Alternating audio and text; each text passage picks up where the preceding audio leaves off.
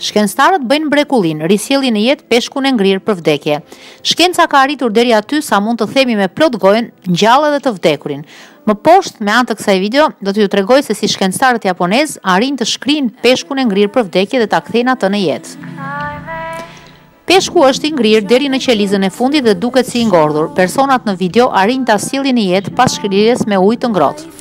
Në momentin që fillon të shkrijë, peshku mund të shihet duke përplasur bishtin në enën me ujë ku ndodhej.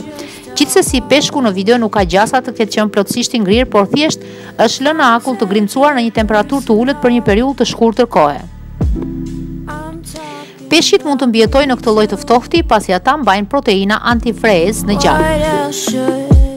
Peshqit e ujrave të ftohta që jetojnë në zona që ngrinë janë në gjendje të prodhojnë agent anti-ngrirje në gjakun e tyre për të ndihmuar që të përballojnë temperaturat e ngrirjes, një tipar i përhershëm ky i peshqive në Antarktikë.